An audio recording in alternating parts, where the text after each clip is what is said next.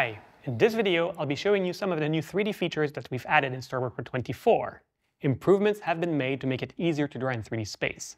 3D models can now be posed using bones, and you can also import 3D model inside 2D scenes, and there's a new Toon shader display mode available for 3D models.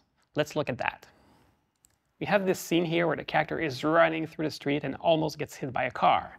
I need to add some drawings on the sign here, for example, which is in 3D space. And to be able to do that, I need to create a layer that's in front and aligned with that sign. I can use the Create a Layer and Surface tool to create a layer at an exact position in 3D space. When I move my mouse around, you can see that the crosshair will show you where the layer will be created. If I click and hold, you'll see the 2D grid appear to show you exactly how the layer will be oriented. If I press the arrow keys on my keyboard, I can orient the layer to the surface, or I can orient the layer facing the camera. In this case, I want the layer to be facing the surface, like so. Now I can use my brush tool to draw directly on the sign.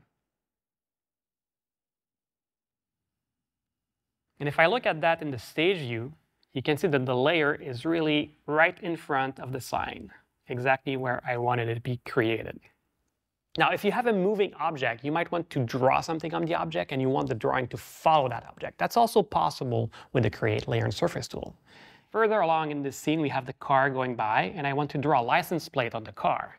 I'll take my Create Layer and Surface tool. I'll go and I click over the license area. I'll press the Command key, but I'll also hold and press the Alt key, which will allow me to move the layer on the Z depth and then release to create a layer. Now I'll be able to draw the license plate directly here, like so.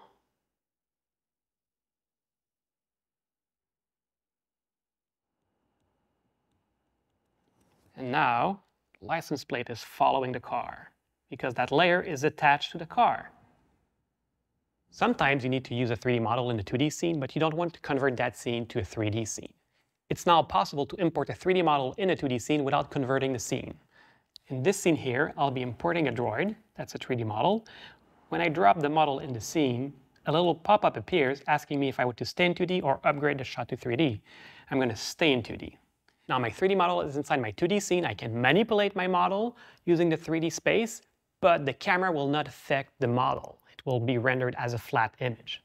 If I take the Transform tool, I'm able to position the model where I want him in space. I can even use the top view right here to position my model, rotate him, and I can use the bones inside the model to pose the character the way I wanted him to pose.